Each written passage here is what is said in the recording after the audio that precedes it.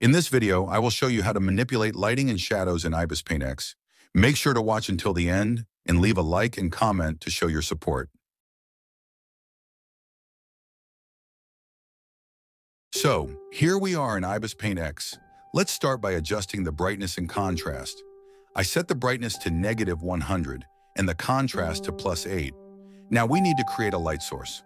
For that, I created a new layer below our subject, changed its blending mode to Add, and used the airbrush to paint light from the top. Like this.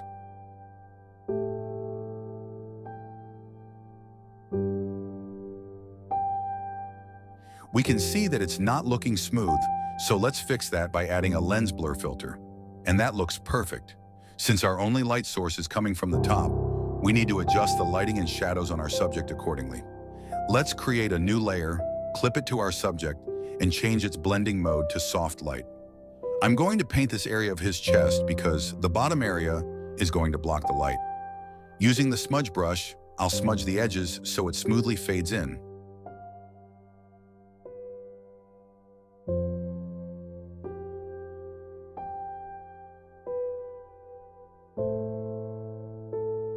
Next, I'm going to cut out the head because I had a crazy idea to create shadows this way.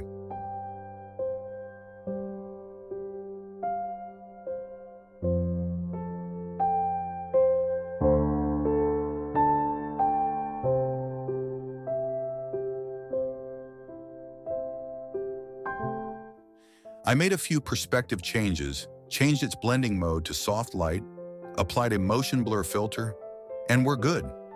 Now I'm adding a bit more shadow using the airbrush. Next, we need to paint shadows on his face, and we're going to use the same method. Since the light is coming from the top, these areas will block the light, making them darker.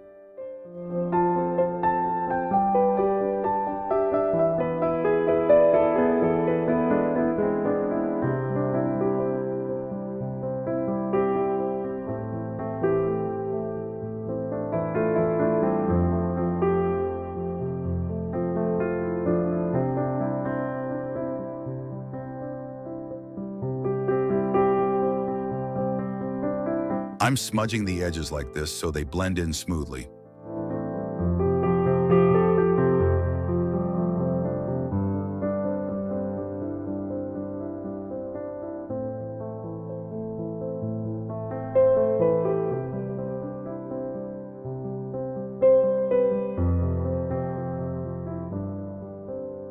Always adjust the opacity to make it look natural. Here's a tip. If you want it to look more realistic, take the darkest shade from the face and paint over it like this. Now we need to paint the highlights. For the face, I'm going to use the overlay or soft light blend mode.